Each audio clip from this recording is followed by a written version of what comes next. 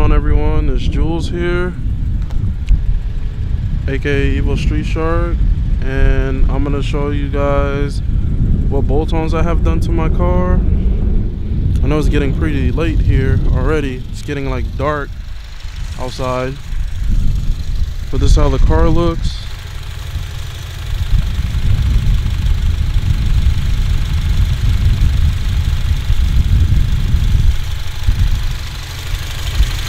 And the engine mods that I have done so far to the car is the Skunk2 intake that I have. I'll post the link in the description. And we also have the P2R throttle body spacer. So let me turn off the car so you guys can actually hear me.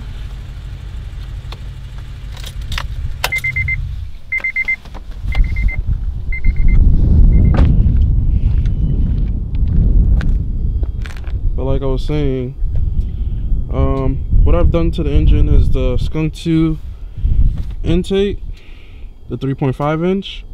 I'll also recommend the hybrid 3.5 inch intake. It's a pretty good intake. The hybrid racing one is a pretty good intake. It's also 3.5 inch. They say it makes 1 to 2 horsepower more than this intake, but I like this intake a lot better.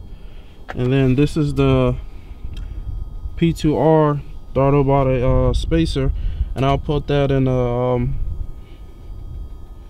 description too. It's basically a spacer between the throttle body, so when the cold air gets sucked up inside there's like a little space between, because after a while this gets really hot, so it helps a little bit with the cold air going down into the engine. And then so in the engine I have done the Skunk2 intake, the P2R throttle body spacer, and I also have you can't see it back there, but I have a Skunk2 Megapower header, catless header, and I also have the Go Power 3-inch exhaust version 2.